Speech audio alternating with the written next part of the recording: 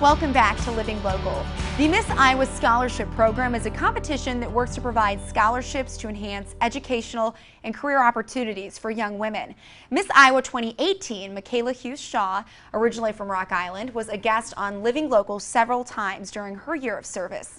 Michaela recently passed her crown on to Miss Iowa 2019, Emily Tinsman. She now joins us in studio. Thank you so much for being here, Emily. Thank you for having me. And congratulations on being crowned Miss Iowa 2019. And a great thing to know too, Emily is also from the Quad Cities, so for the past 2 years, represent the Quad Cities.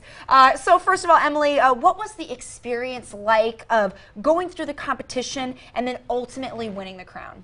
Well, I've been a part of this program for the past 3 years, so really it was a big learning experience, a chance to get involved in my community, a chance to develop professional skills that would prepare me post-graduation.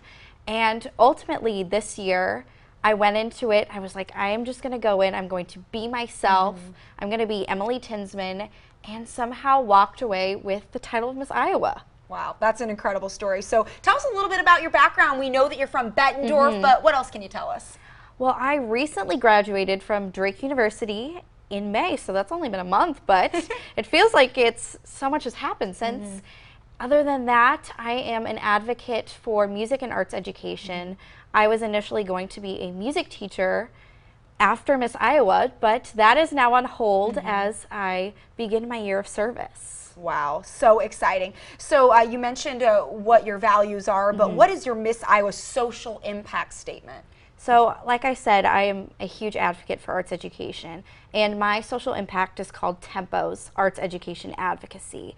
So really my goal is to make sure that kids have artistic experiences and opportunities, and making sure that they have access to those programs without the worry of finances. A lot of families, when it comes to the arts, aren't able to support their children because of that financial burden put on families.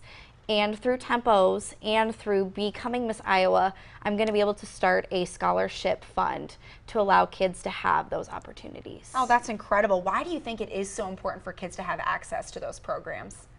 Being that involved in arts, you begin to realize that there's so many important outcomes of being in music and art and dance and all these different outlets. You build self-confidence, you become more self-aware, what's going on around you, you're culturally aware, you develop skills like you would in math or science, and it really helps you to just develop in a well-rounded education, and that's why I'm a huge advocate. Yeah, I could not agree more. I know that I've been involved in dance and chorus in high school and theater. It's just incredibly, like you said, a very positive experience. And actually, your talent for Miss Iowa plays into that social impact statement. So what was your talent? My talent is opera. Wow. So I like to sing those high notes. Yes. Oh my goodness. So what do you enjoy about the opera? So I didn't really get involved in the classical music scene until I went to college. I went to school for music education, and I didn't even realize that it's all about classically training your voice, building technique, and I began to realize, okay, opera's kind of cool. It's this very unique outlet that combines theater, that combines movement and music, and I got to bring that love of classical music to the Miss Iowa stage and now the Miss America stage, which is pretty crazy to say. Oh my goodness. Okay, so that is another question that I have is so you won Miss Iowa crown. So now then what's the next step of preparing for Miss America?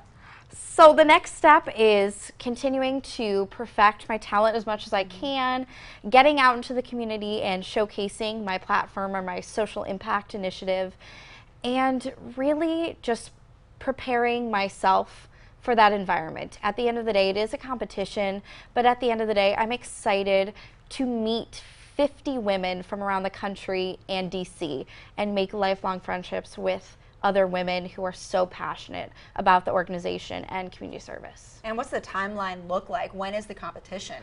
So that is to be determined. Oh, gotcha. We should find out here in the next couple of weeks. So I'm waiting as much as you're waiting. And it will likely be in the winter, and it will be airing on NBC this year. Wonderful. Okay, so what does wearing that crown mean to you, Emily? I never even thought I would even be able to answer that question or have this crown on my head. But having this title, being Miss Iowa, means that I can impact as many kids as possible throughout the state of Iowa when it comes to music, when it comes to arts. But at the end of the day, I just want to be a role model for young women and showcasing to them that anything is possible.